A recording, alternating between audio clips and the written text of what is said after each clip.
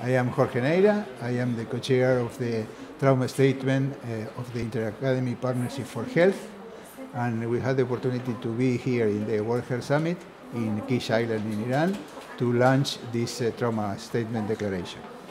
I hope all of these efforts would be distributed all over the world, because trauma is the leading cause of death in young people from 15 to 29.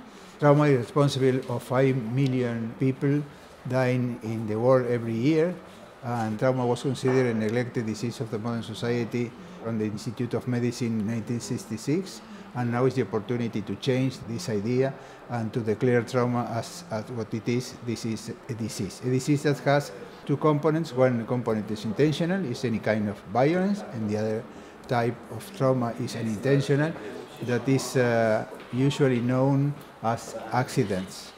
But the problem is this is not accidents, because they are all the injuries are preventable and predictable, and then they are not accidental. They need to change this mind and to consider trauma as a real disease as it is.